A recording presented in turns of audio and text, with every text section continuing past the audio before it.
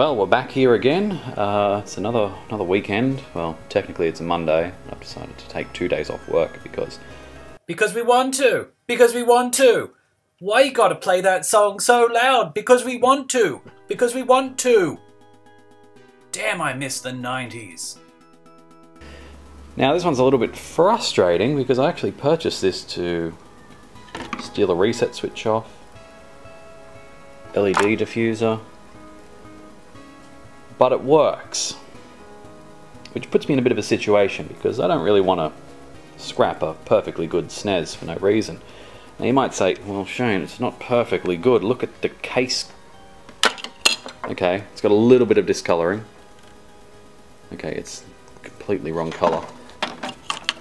Interestingly, this part, which sits here, it's not discoloured on that side. Work that one out.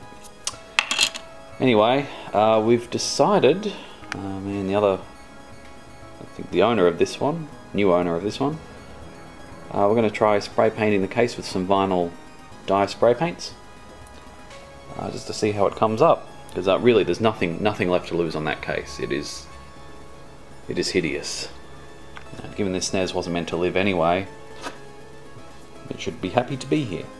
And it's got a removable cartridge slot, which none of the other ones I have. This one is a SNSP CPU 01. As far as I can tell, it's got the same capacitor values as the 02. Although I did notice that this is different, and I don't know if this is common with all units, but there's some corrosion on the board up the back here. Previous corrosion at least. There's some over here as well. There always seems to be some over here on this side.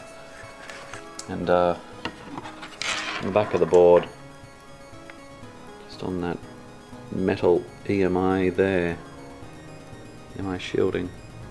Apart from that, it's in pretty good health. Seems to work. Cartridge slot can use a clean. Thankfully it comes off. So I don't know if you can see in there, but there's all sorts of goodies.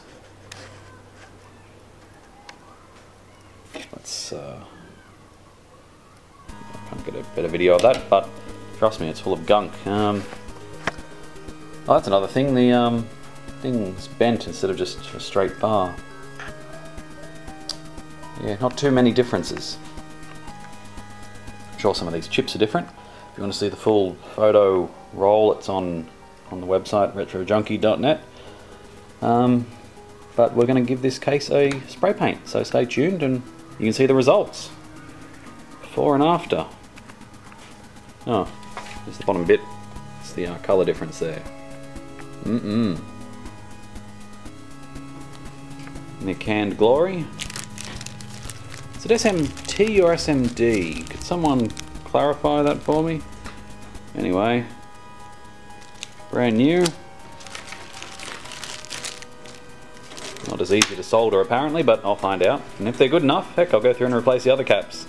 Just to make it cosmetically nice, even though it's got corrosion everywhere. Okay, so this board has been, this is on with the removable cartridge slot. There was a lot of dust and fur in there. It's been recapped. We've used, as you can see there, not electrolytic radials, and they actually went on okay. Some of the values on these are a bit sus. I mean, this one here, 10 HFK instead of 50V. HFK. 47 16S, 16 volt 47. So this one's ready to go. Nice big new cap there as well. Not that it does much apparently. So that's done. And yeah, that's recapped. Would I continue to use these in the future? Yeah, probably. I found it's a lot easier to use a slightly smaller case size, so these are actually case size C's in the space of case size D's, whereas this one is a full-blown D. Now I did also find some corrosion on the board around here. over here. Thankfully, continuity is okay. So we're all good. So now it's just a matter of getting it back into its case, which is a work in progress at the moment. But we're looking pretty good.